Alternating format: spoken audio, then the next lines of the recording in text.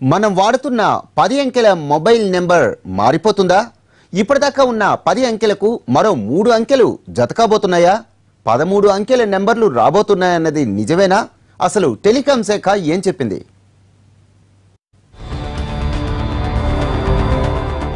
దేశంలోని మొత్తం సిమ్ ఆధారిత మెషిన్ టు మెషిన్ వినియోగదారులకు 13 అంకెలతో కూడిన మొబైల్ నంబర్లను ఇవ్వాలని టెలికాం శాఖ నిర్ణయం తీసుకుంది. హై సెక్యూరిటీ కోసమే ఈ నిర్ణయం తీసుకున్నట్లు వెల్లడించింది. అయితే వినియోగదారుల మొబైల్ నంబర్ మారుతుందనే వార్త సోషల్ మీడియాలో హల్చల్ చేయడంతో యూజర్లంతా షాక్ లో మునిగిపోయారు. ఇన్నాళ్లు సెంటిమెంట్ గా భావించిన నంబర్లు ఇకపై మారిపోతాయా అన్న ఆందోళనలో పడ్డారు.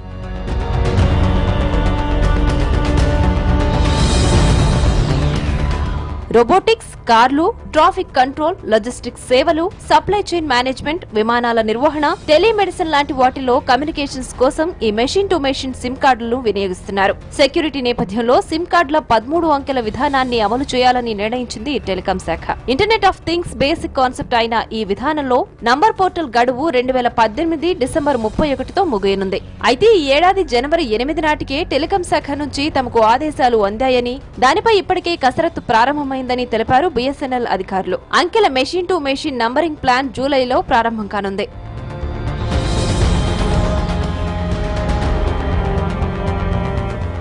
మొబైల్ వినియోగదారుల భద్రతను మరింత పెంచే ప్రయత్నంలో కేంద్రం 13 అంకెల మొబైల్ నంబర్ విధానాన్ని ప్రవేశపెట్టనుందన్న వార్త కోట్లాది మంది దేశీయ మొబైల్ వినియోగదారులను కలవరపెట్టేస్తోంది. సోషల్ మీడియా, ప్రసార మాధ్యమాల్లో దీనిపై వార్తలు వస్తున్నాయి. దీంతో టెలికాం శాఖ వివరణ ఇచ్చింది. సాధారణ వినియోగదారుల నంబర్లలో ఎలాంటి మార్పులు ఉండవని స్పష్టం చేసింది. ఎవరూ కంగారు పడాల్సిన పని లేదని తేల్చి చెప్పింది. కేవలం మెషిన్ టు మెషిన్ సిమ్ కార్డులకు మాత్రమే 13 నంబర్లు వస్తాయని చెప్పుకొచ్చింది.